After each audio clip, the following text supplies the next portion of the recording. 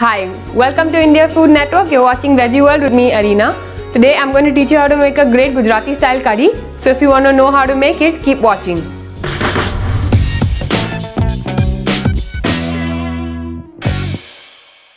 Let's see what we need to make curry. Half a small white radish cut into chunks, half a cup of yogurt or dahi, half a cup of water, 1 to 2 tablespoons of chane ka atta, 2 teaspoons of ginger and green chilli paste, salt to taste, and for the tempering, half a green chilli and a handful of curry leaves, 1 teaspoon of mustard seeds, half an inch of a cinnamon stick, 2 boriya mirch and a couple of cloves, ghee, coriander leaves for garnish, 1 teaspoon of jeera, 1 teaspoon of red chilli powder and 1 teaspoon of methi or fenugreek seeds.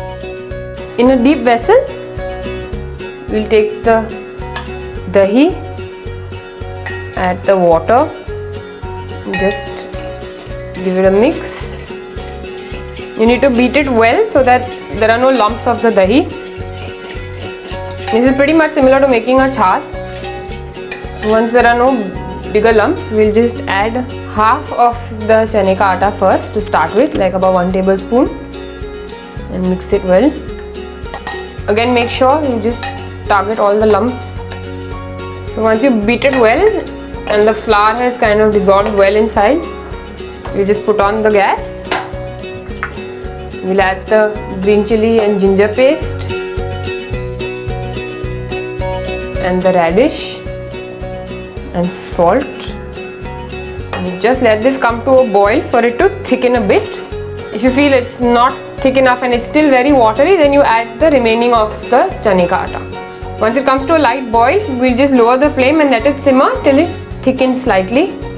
Now that you see it's slightly thickened, so we'll just transfer it to the serving bowl and prepare the tempering. In a tempering pan, we'll take little ghee, add the mustard seeds, the fenugreek and methi seeds, jeera, the green chilli and curry leaves, the boriya mirch, cinnamon stick and cloves. Once that all starts crackling, just put off the flame, quickly put the red chilli powder and pour it on the curry.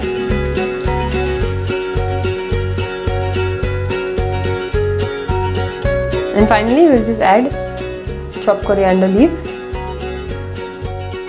So here it is, curry is ready. It goes great with pulao, with dry khichdi or even roti and bhindi ki sabzi.